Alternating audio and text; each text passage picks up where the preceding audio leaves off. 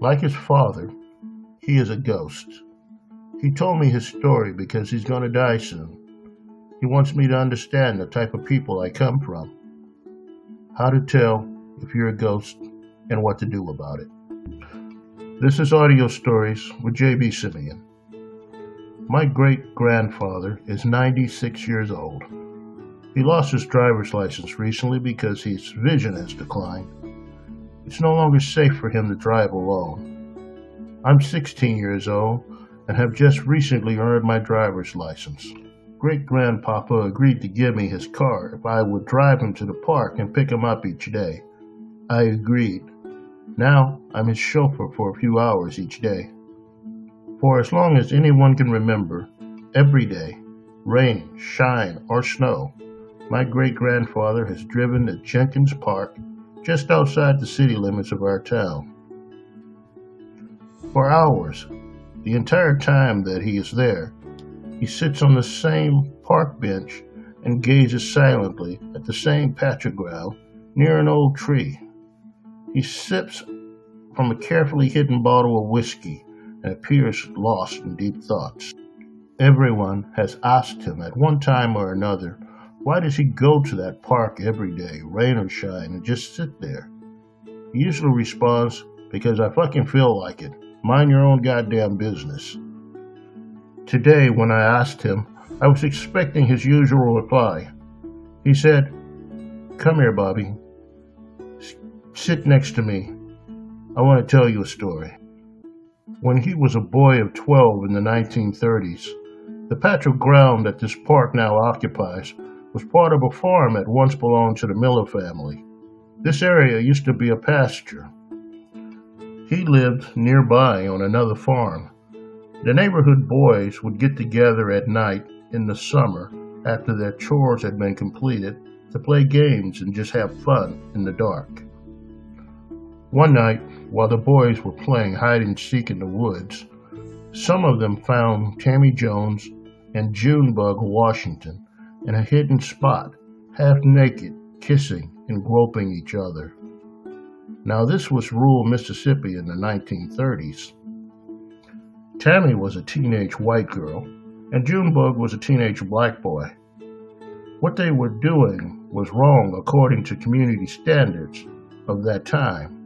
So the boys broke it up, and the two teenagers took off running, still half naked. The boys were laughing so hard over the absurdity of the situation that they couldn't chase them. There was a rumor that those two were sweet on each other and sneaking around at night. The boys had found out it was true. The next day, he told his daddy the story of finding the two teenagers together. Great-grandpapa thought that he was telling his daddy a funny story. However, his daddy turned red and didn't laugh at all. Later that night, disguised as Ghost, his daddy and most of the neighborhood men went to find Junebug. Junebug ran.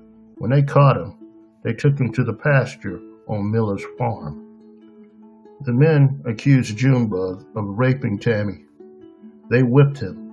They hung him from the branch of a tree and proceeded to mutilate his body and torture him. Finally, they soaked him in gasoline. Since great-grandpapa had been the person that alerted the men when he told his daddy the story, they let him set Junebug on fire. Actually, they made him set Junebug on fire. When the men's work was done, they left Junebug's body hanging for weeks as a warning to the blacks to know their place. His daddy thanked him for doing his part to keep the community safe. After that incident, he never told his daddy or anyone else anything about his life again.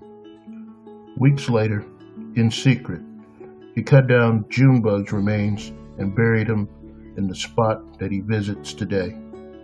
He said that, like his daddy, he became a ghost. He haunts Junebug's grave and the graves of all the others buried there.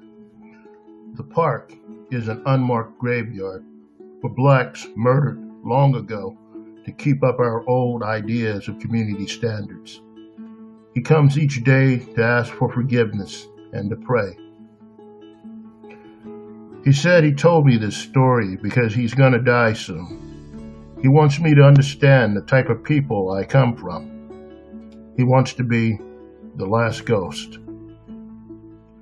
That concludes the story of how to tell if you're a ghost and what to do about it. I'm JB Simien. I hope that you've enjoyed this story. If you would like to hear more audio stories, please like this story below and subscribe to this channel now. Thank you and take care.